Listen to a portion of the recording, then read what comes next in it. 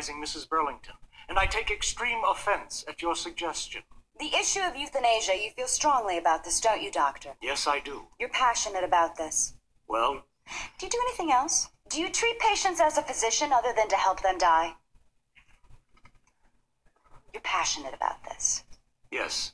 In fact, a segment on Timeline would be huge exposure for you in this issue, wouldn't it? That's not why. The question is, would a segment on Timeline be great exposure? Yes or no? Of course. Do you think your passion for this cause could have possibly made you slightly more inclined to put Mrs. Burlington to death? No. Objection.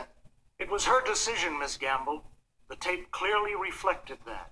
Don't you think patients are influenced by their doctors? I will tell you, in this situation, like every situation, the patient was of sound mind and free will when she decided that she wanted to end her suffering.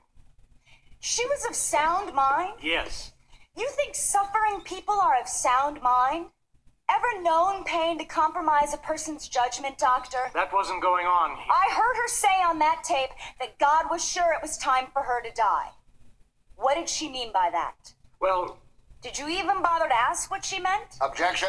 Overruled. Or did you have to run out and kill somebody else that day? Objection. Miss Gamble. How long had you been treating Mrs. Burlington? not too long. More than a year? No. A month? A few weeks. A few weeks. Can you say you truly knew this woman? I knew and trusted her decision.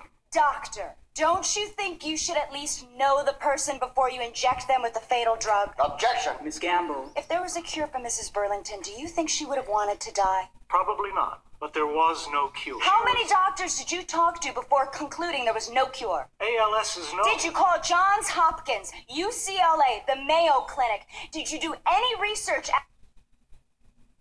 as to whether a cure or any experimental drugs would be viable within a week, a month, 2 months? It's my understanding there is no such cure or drug. It's your understanding, Doctor. Don't you think you should make absolutely sure before you kill her? Objection. This man is not on trial. She wasn't even in the final stages of ALS, was she?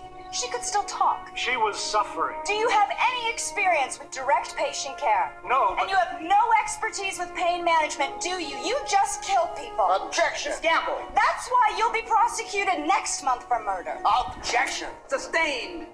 Miss Gamble, you're getting off track.